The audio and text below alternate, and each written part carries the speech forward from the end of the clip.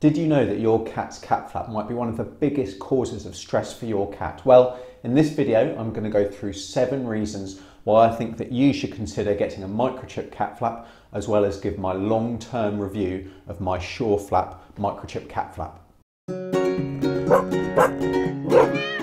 Hi, I'm Dr. Alex from Our Pets Health, helping you and your cat to live a healthier, happier life. So if this is your first time here, consider subscribing and hitting that bell notification down below. So I've talked in a few other videos about some of the common causes of stress in cats, as well as how we can go about trying to eliminate and reduce the stress that a lot of our cats are under, whether we recognise that or not. And actually having other cats coming into the house to eat their food, having cats intruding on your cat's territory is one of the biggest causes of stress. And it's something that's very, very common. I hear it all the time in my consult room, that a cat has strange cats coming in, eating their food, using their litter tray, and it's a huge cause of stress that really should not be underestimated. So a microchip cat flap can help you solve this problem of cats coming into your house and stressing out your cat. It could also help solve a number of other problems you might be having with your cat and just help you provide them with a little bit more security and help you look after your cat better. So let's get into my 7 tips of why I think you should buy a microchip cat flap. And at number 1, like I've already said, is it will just help stop strange cats coming into your house. So the way it works is there is a scanner on the top of the flap.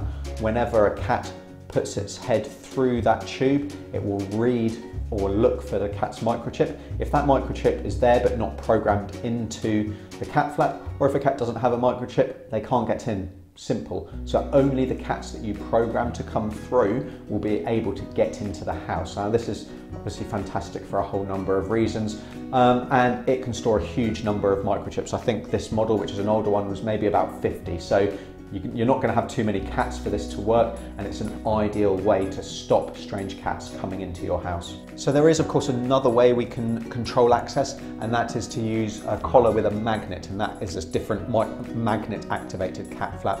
That obviously means that your cat would need to wear a collar and they need to have a bulky magnet around their neck. So another benefit of having a microchip cat flap is it removes the need to have a bulky magnet around their neck. Now if you don't have a microchip in your cat, then you can use a little tag, but in my mind that doesn't defeat the purpose of having a microchip cat flap, but one of the big benefits is that your cat doesn't need a collar with a bulky magnet on. So the next big benefit of having a microchip cat flap is you can actually pre-program the times that your cat is allowed out, and that will help with routine and consistency, and that's something I discussed as well in my causes of stress and how to reduce stress in cat videos. So having that routine is really great. Being able to program the cat flap means that you don't necessarily need to be around if you're caught late at work, if you're away for the weekend, if you're getting up late, for whatever reason, you can ensure that your cat has access to the outside and inside whenever you program that cat flap to let them in and out. So having a set routine is another great way of eliminating or reducing stress, and a microchip cat flap can really help you with this. Okay, the 4th benefit of a microchip cat flap is it can allow you to let different cats in and out at different times. So it might be that you've got a vet appointment, for example, for one cat.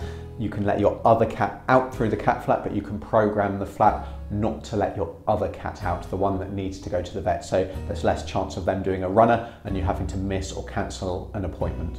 So the next benefit at number 5 is that you can actually get remote access to your cat flap through an app on your smartphone in some cases. And what this means is that if there's any unseen event that happens, for example, if there's a big thunderstorm coming, you can be at work and you can program your cat flap to lock and keep your cats inside, which will help keep them safe. They're not going to get panicked if there's any thunder. Another example would be you can program it if it's fireworks due. You can program it to only let your cat out later on, kind of in the early hours of the morning, rather than being outside when fireworks are going off, which can cause injury. And I've certainly seen when I've been on after hours duty that you do get cats that panic, they'll run across the road and they'll get into trouble that way if there's fireworks or if there's thunder or that kind of thing. things. So the Microchip Cat Flap lets you program things through an app on your phone or obviously on the unit itself, which can really make a big difference. Okay, number 6 is that you can monitor your cat's activity. So that can be a great way to know if they're unwell or not. So you can see how many times your cat is coming and going, what times they're coming and going, and you can get a picture of their regular routine. And very often we're out for the day at work and we're not really sure what our cats are up to. But if you know that every day your cat comes and goes 3 or 4 times, but maybe over the last couple of days they've not really been using their cat flap, then that might be a sign that they're unwell. So it can help you pick up problems with them at an earlier time than maybe you would otherwise. And so that Microchip Cat Flap can just help you monitor your cat's health and give you that early warning that you might not otherwise have. Okay, my last benefit of having a Microchip Cat Flap is it actually will encourage you, if you don't already have your cat microchipped, to get the microchip. Now, I think that any cat that's going outside really should have a microchip in. It's a really great peace of mind. So if they go missing, if for example they got hit on the road, if they got into trouble for any other reason, then having a microchip in and being on the national database just means that that wherever they get taken, be that to a vet, be that to a shelter, then those people will be able to get in touch with you. I can't tell you how frustrating it is when we have a stray cat brought in by a member of the public and there's just no identification, there's no microchip, and in many cases the cat is clearly very friendly, but there's no way for us to get in touch with the owner. And in some cases that early contact can be really important. It might be that your cat has injuries that really need dealing with sooner rather than later, and we need permission for that. So getting your cat microchipped is really important if they go outside, and having a Microchip Cat Flap might be just what it takes to convince you to get your cat microchipped. Okay, so those are the reasons why I think that you should think about getting and consider getting a Microchip Cat Flap. So I've had this Sureflap Microchip Cat Flap for probably about 6-7 years now, and I got it for the very reason that we had cats coming in to the house, eating our cat's food, and that was causing them a lot of stress. And overnight that solved that problem. So I think it's great from that point of view. We're 6-7 years in, it's still going strong, it's still working well. I've got no concerns there. The plastic has become a little bit yellow from white over the years in the sun, and the plastic's become a bit more brittle when I've had to remove it and when we've moved house, but that's not a problem. It still works perfectly well, just as it did on the day that I bought it. Now this is an older model, being kind of 7 years old or so. I don't have that remote capability, I don't have an app, and I can't program the time, but certainly the newer models do all have that. But either way, I think it's been a great addition to the way I'm able to look after my cats. So it does have good battery life. It lasts I think it lasts me about 6 months or something like that. There is a light that flashes on mine. I think it flashes, it's that kind of, well, that light there. Flashes when it's running low on batteries, and obviously it's important that you replace those, otherwise the scanner won't work and your cat won't be able to come in. That did happen once when I was wondering why my cats were outside and they weren't coming in, and the Microchip Cat Flap reader wasn't working, so they weren't able to get in. So that's something to bear in mind. If you've got a number of cats and if they use their flap very frequently, then it may run out sooner than that. So that's just something that you need to keep in mind. There is a thought with some microchip companies that maybe if a microchip is being scanned incredibly frequently, then the microchip may fail. That's not something that I've come across in particular, but that's something to bear in mind as well.